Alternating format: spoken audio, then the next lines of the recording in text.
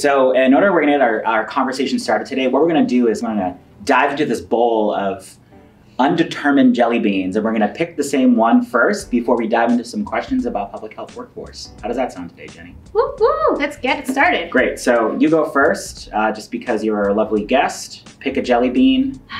Let's go with the blue one because it looks like it's the sweetest color looking one. It does. I hope it's not one of those. Okay. Cheers. Cheers. Cheers. Cheers. Cheers. Okay.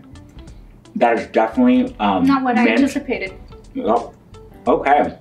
Well, I think I needed some gum for this anyway, so good thing this flavor is coming out. So I just wanted to dive in today about public health workforce, and in your role, you're very integral into how we interact with our community. So the first thing I wanted to say is, how can CCI or any organization support the work that the public health workforce does today? So basically any organization, what they can do to support, the community health is just, make sure that we're all informed with what the information is out there. Looking at what the Department of Health and Human Services has to offer, maybe at a county level, just so that we are all aware of what's out there to help our patients. Because, one of the main barriers that we see amongst our patients, especially during the pandemic, was social services. Renting assistance, housing assistance, utility assistance, and just those things are really important in us, especially for the community health workers, to be able to link the patients to those resources. Yeah, and how do you organize your information for your patients? What's the easiest way? Is it multiple ways? Do you text them? Do you message them?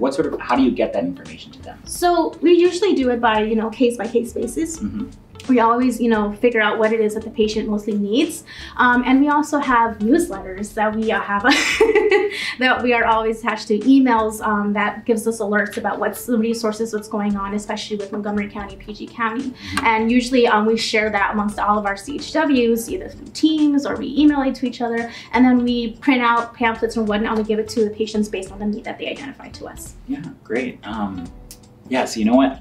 This minty flavor is sort of leaving my mouth. I think I might want to try another jelly bean, and then we'll dive into another question. Okay. Let's go with this one that looks like a dinosaur egg. Okay, dinosaur egg. Cheers. Cheers. That's coffee. That is the What was it? 2,000 years later. Now that we're back after having that wonderful jelly bean, let's just dive in. Okay, so another question I have for you, Jenny, is what can we do to ensure public health readiness, especially given that we're still in the middle of a pandemic? Well, what we can do for sure is make sure that we have the right information.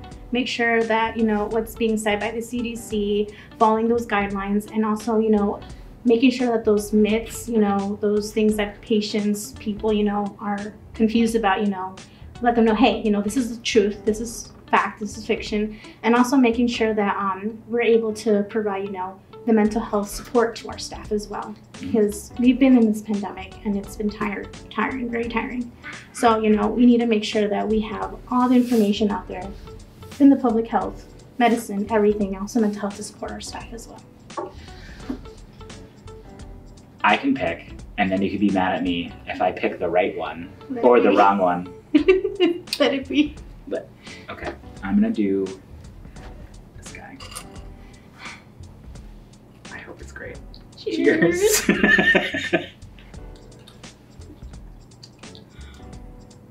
I got sweet. I got sweet too.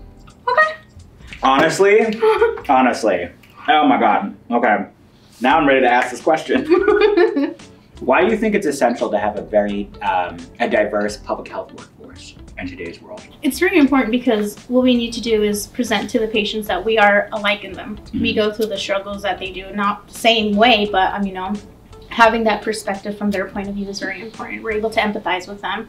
So having, a diverse set of colleagues around working is really essential, and it'll probably help build that rapport with that patient, have that relationship, and they'll be able to trust us more. I think it's really a great thing that CCI hires a very, very diverse staff.